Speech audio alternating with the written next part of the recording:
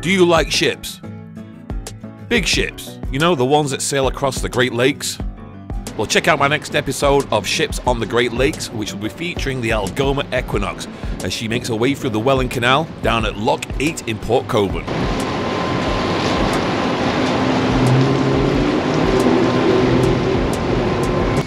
3 meters away from me. Absolutely brilliant.